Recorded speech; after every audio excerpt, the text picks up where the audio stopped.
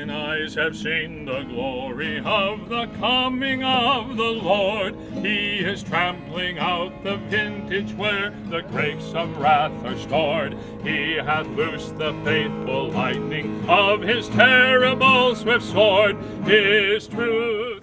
This is the West Allis Observer, which is profiling the 10th annual Reclaiming Our Heritage event. During war times, the sweet singing of a spiritual song often provided the only comfort a soldier could find. Glory, glory, hallelujah. Glory, glory, hallelujah. Glory, glory, hallelujah. His truth is marching on. Once the song was concluded, it was back to the work of firing the cannons. With a lesson in the effort it took to mount a cannon attack, here representing the 10th Wisconsin is Ken Monroe. The cannon is a 6-pound cannon. It was built in the 1849 through 1865. It was used extensively through the Mexican War. Then when the Civil War came on, it was used probably the first year or so during the Civil War for the Union. But because of being not that much firepower, they used it a lot. It was usually melted down, and they made 12-pound Napoleons out of them. The Confederates, they would use a 6-pounder because they didn't have much choice. The firing, you'd have 8 men. You'd have the number 1 man, number 2, 3, and 4.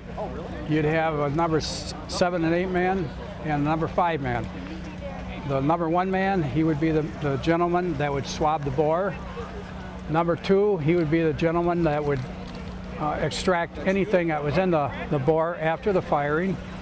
Number 1 would also swab the bore after firing to make sure there was nothing in the bore for the next load.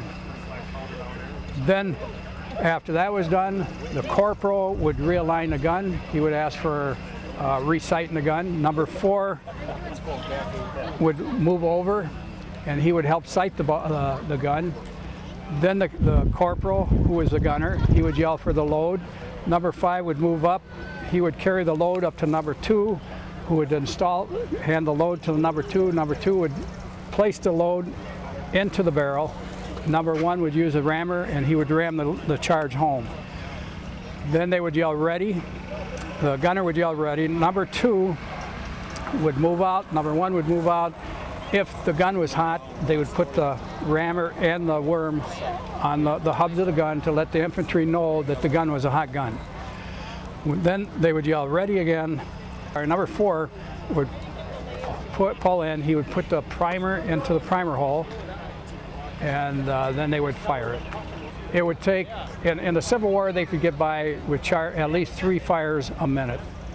We don't, because they asked us to go 1 charge for every 3 minutes because of safety factors.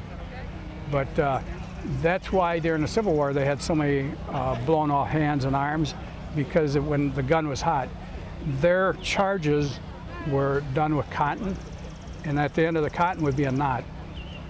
And the knot, a lot of times, would be on fire, or it would be smoldering.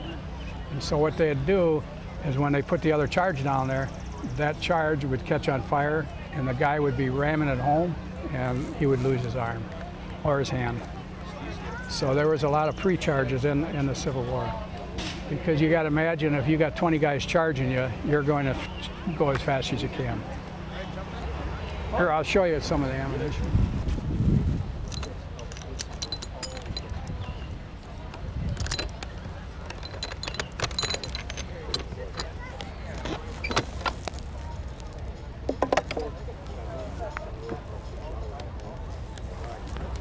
Number 1 and number 2 would wear these gloves if they could. If they had the gloves, they'd wear them, because this is what black powder does if you don't have gloves on. It will literally. When did you do that? I did that Sunday, a week ago Sunday. All the precautions and still, huh? These are what they call canisters. This is filled with 27 1-inch balls, and they would fire. It tells you under every ammo chest, it tells you what shot to use. It has a degree for the elevation. You have a you have a sight that hangs on the back. It's got the elevations on it. Here's the, that's what it weighs. That's your 6 pound. That's a 6, but this is your canister. This is what they would call a fixed ammo. It's all ready to go. You just put it down the barrel like that. And that's what I was talking about. There's a knot here. Sometimes that knot would be burning. If they put another load down there, it would catch on fire. Now this one here, this is what they call the exploding shot. This shot here is one that explodes. If you get within so many yards, they would call for a shell. They have fuses. They come in 5-second fuses. The gunner would call for the elevation. The yards would be 1,100 yards. Elevation would be 2 degrees, 2.45 degrees. Time of flight would be 3 seconds, and the range is 900 yards. So the gunner would yell back, and he would yell what he wants. There's 2 guys back here. They would pull the fuse out of the box. They would cut it to whatever size. They would put it in there. This would go down the barrel. When the gun goes off, it would come around. It would light this time fuse. And if they cut it properly, it would go out 2 seconds. If they didn't, it would go off sooner or maybe later.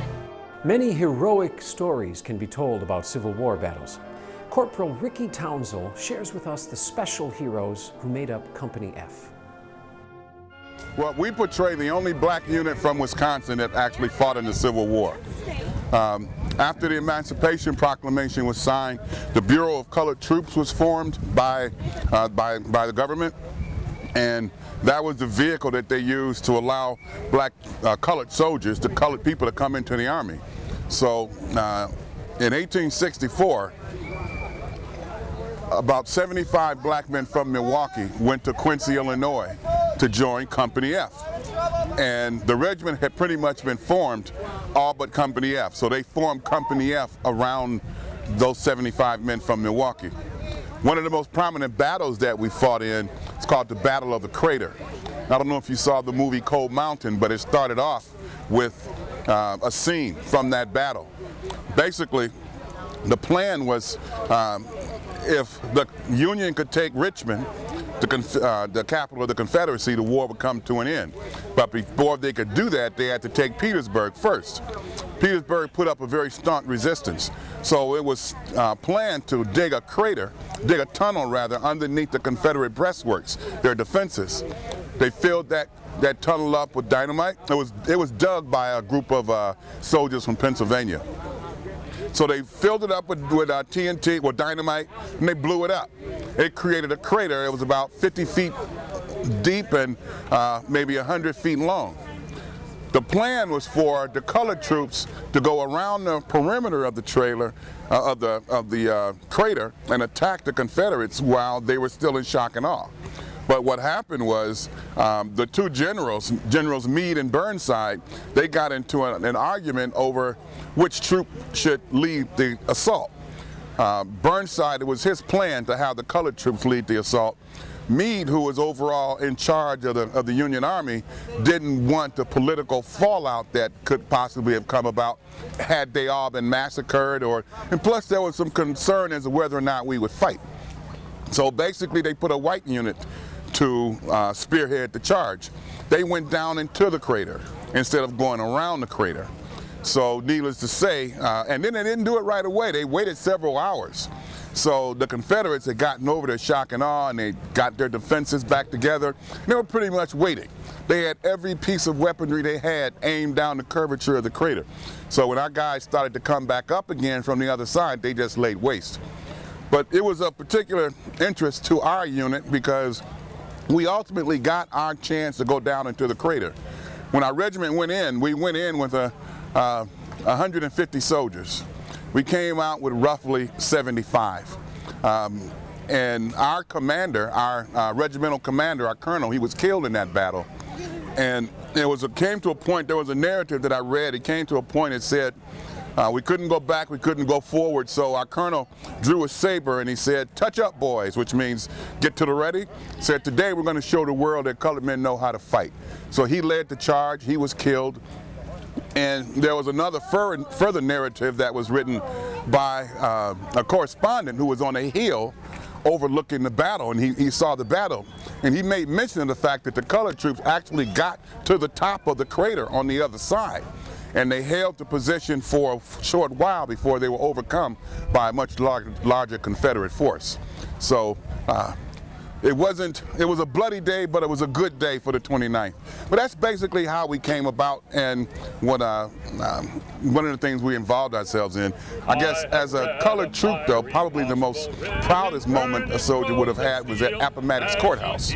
When General Lee surrendered, he had to walk the line of troops, and Company F, 29th Infantry, well, the 29th Infantry was there. He had to walk past our troops in order to get into the courthouse to sign the papers of surrender. Glory, glory, hallelujah.